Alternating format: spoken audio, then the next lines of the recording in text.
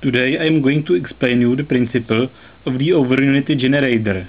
The system is made of two motors connected together both mechanical way and electrical way. One motor works simply as a motor and the other one works as a generator.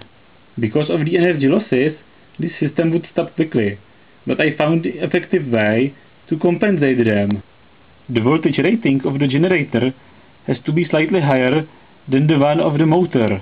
My generator is rated 240 volts and my motor is rated 220 volts. This little overvoltage is enough to compensate the electrical and mechanical losses. You also have to compensate the induction nature of the motors using the parallel capacitor. Such a capacitor is nothing special. And now I am starting the system.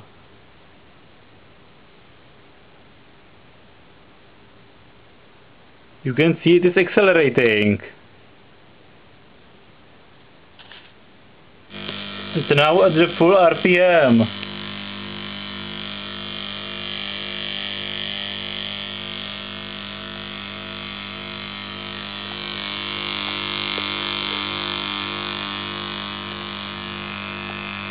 I just added a load to show the over-unity effect.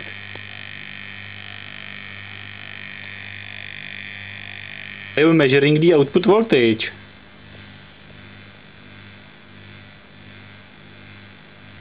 Now you probably ask why the output voltage is so close to the nominal line voltage.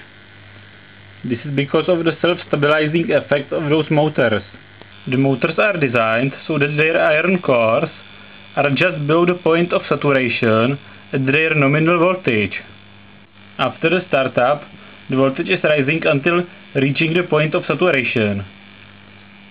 Above the point of saturation, the efficiency of the motor is rapidly decreasing so that the voltage cannot go higher in the self-running system.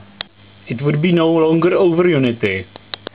Please never try this at home. The system is generating very dangerous voltage. It can kill you.